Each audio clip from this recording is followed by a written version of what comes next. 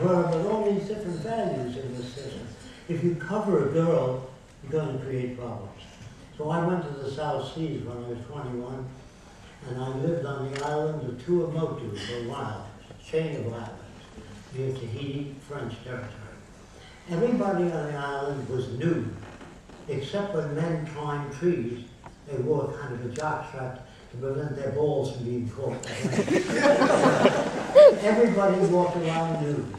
And the interesting thing about it is I never saw a native stare at a girl's body, only her eyes. When he talked to a woman, you know, get a load of that chick. It's civilization to cover the girl. If people swam nude when they were this high, you couldn't sell pictures of a nude girl. Do you understand that? It's when you cover them up. It's like curiosity. No kid in the islands was a peeping Tom, because everybody walked around nude. You couldn't sell a magazine, a girly magazine.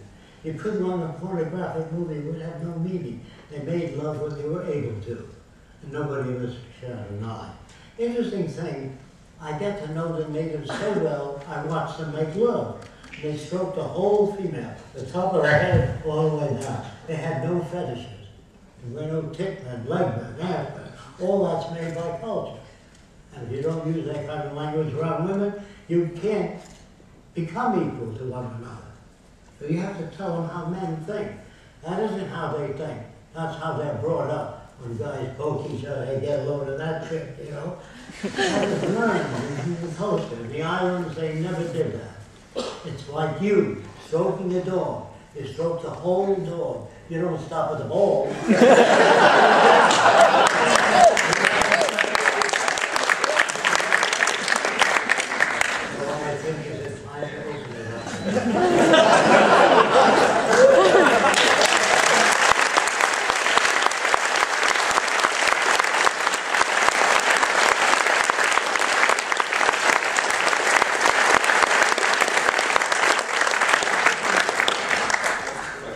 Jacque.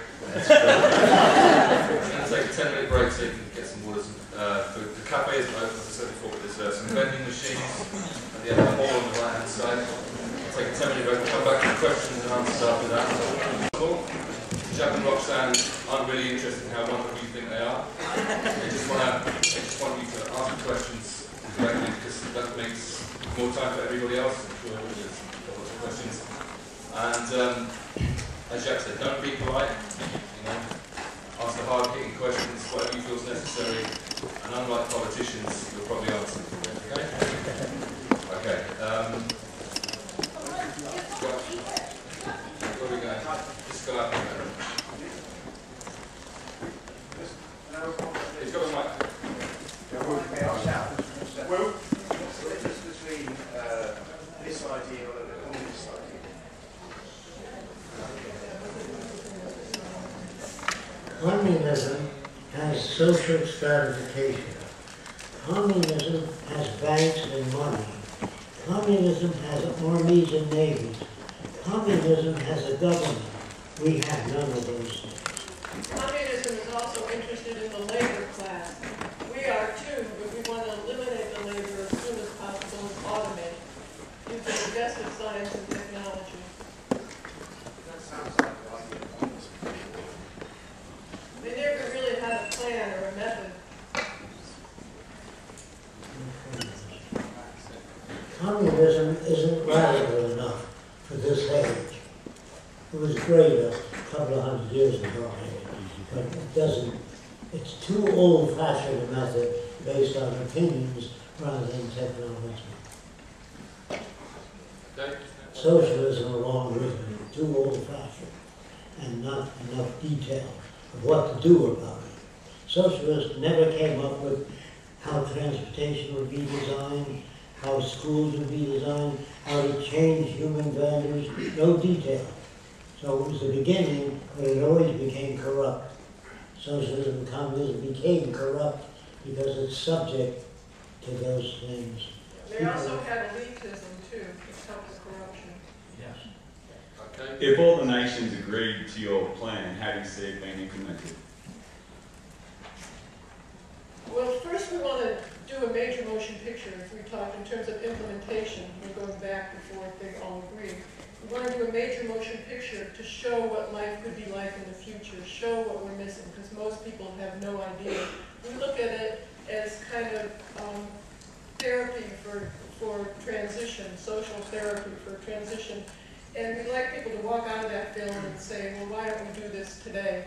At the end of the film, we'd like to show that we're breaking ground on the first city.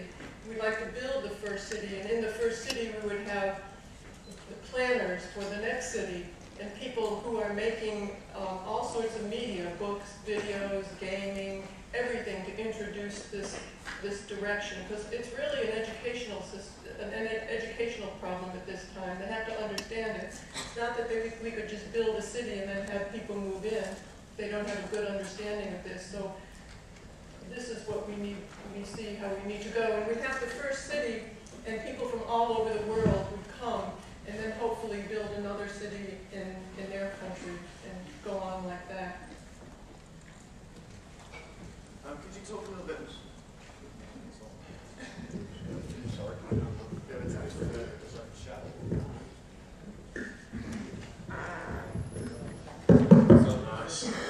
Could you talk more about the technologies that would be used for the cities beneath the ocean to deal with the pressures and other things that you may want to talk about? What's it for? They're not cities under the ocean, that's a mistake. The cities in the sea are designed to restore the reefs. And when I said we've done 65 tons of road gas to clean out all the ships pump their bilge into the ocean, you can't keep doing that without destroying the ocean environment. And the Japanese are overfishing, according to some countries. They're overfishing because they can sell it. But and in Africa, natives are killing animals. They're called poachers. If you don't supply food for them, and they have no access to food, they're going to be poachers. Whatever they can do to get by. Oh, exactly how like some of the structures you showed on your video at the start. There's some buildings and structures on. You have to put the mic up there. Sorry. Like the observation centers.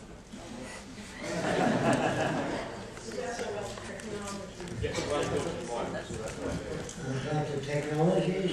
Yeah, like more exactly how would you do it? How can you build in these sorts of remote places, like the actual technology that would use? I understand the social implications, but more the kind of physics of it.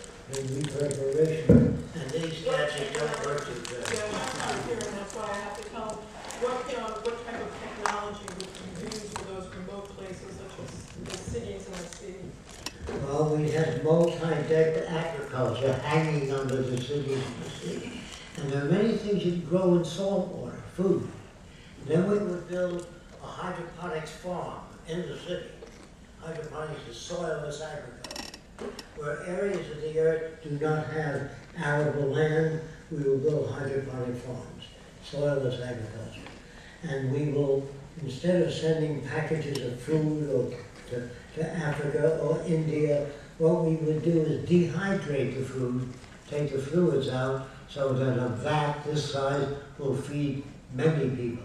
So the technology of the future is to keep sonar running through the oceans, all through the oceans. The American military already has sonar in most of the oceans to detect enemy submarines. So we will use sonar for tsunami. If you get a big wave, it notifies every land around there that a tsunami will be there in 5 hours, in 2 hours. Do you understand? But if a tsunami occurs suddenly, there's a, I don't know if you can understand this, there's a concrete wedge in the ocean, a half a mile away from the island, and that parts the waters so it doesn't do damage. But building a dam in front of the whole island is the old way, the wrong way. It's good for contractors, building a dam. Yes. You want to take it? Sorry. Hi, do you think it's possible to make a peaceful transition to this economy, say through one industry at a time? Or does the system have to completely fail before it's possible? We don't think there's enough time for people to make a peaceful transition. That's just not where they're at. They're not